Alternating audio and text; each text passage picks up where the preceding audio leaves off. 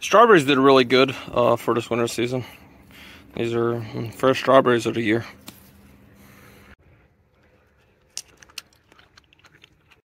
So I bought these wireless repeater things. So pretty much I have my Starlink at my workshop, but I have my internet at my house. So as you see, this is my Starlink antenna. The reason why I have it at my workshop is because my workshop is 18 foot tall here in the center.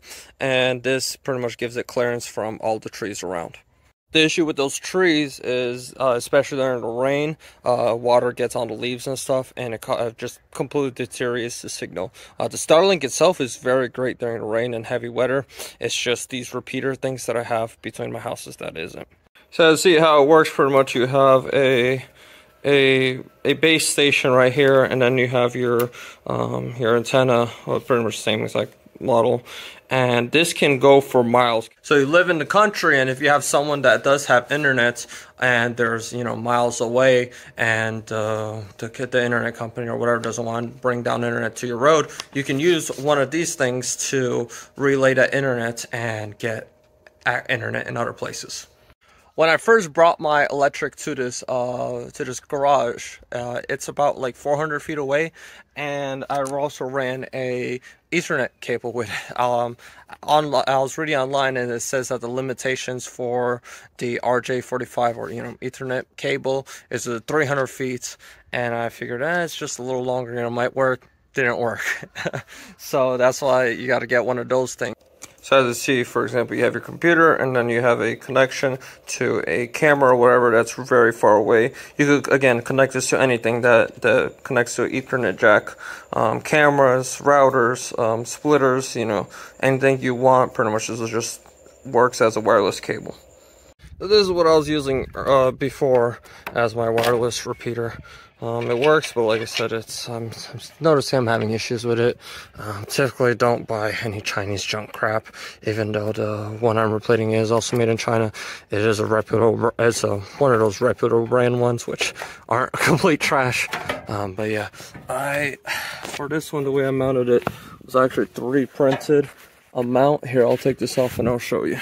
Alright, so I 3D printed this little bracket thing, and that fit inside this. And I just had a bolt that went through it. For a new one, I'm just gonna use some zip ties since it doesn't have a proper bracket system. Later, I'll probably 3D print a better mount for it, but temporarily it'll work. I'm gonna do a better job at organizing all this. I'm gonna move all this, so that's why I'm not putting much work. But I also color coded my wires because I have two going out. I have one for the Wi-Fi. And then the second one for the repeater. So if you noticed, the one outside was white, which is this one, and the Wi-Fi access point is black. Here are the colored jacks that you can get. I crimp my own cables. I have a tester somewhere. I don't know, I need to find it. But yeah, if you're gonna do any sort of Ethernet, which you should. I mean, it's 2023. Everything is connected to the internet now. So highly suggest getting these and wiring and doing your own cables. That's one more to go. If you're going to do any sort of electrical work, make sure to get this. This is what's called dielectric grease. And pretty much what it does is it prevents arcing between contacts. And man, is it a lifesaver. You just put a little on the tip, and that's it. Smudge it on. That's more than enough. So again, it's dielectric, it's non-electric, and it pretty much helps any arcing between the contacts, and it helps so much.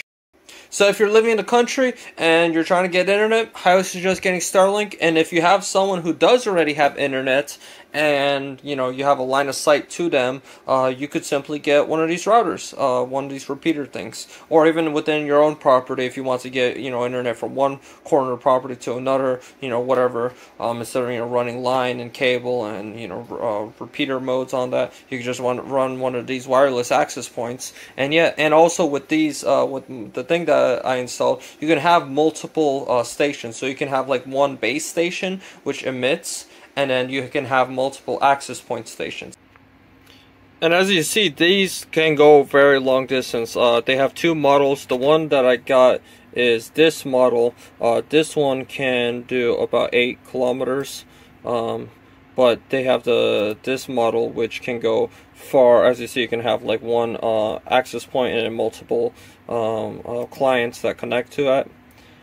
They also have a model which, there we go, which is 18 miles, right, for even larger distances. So you can go very, very long distances with this. Great tool, great technology. I love it.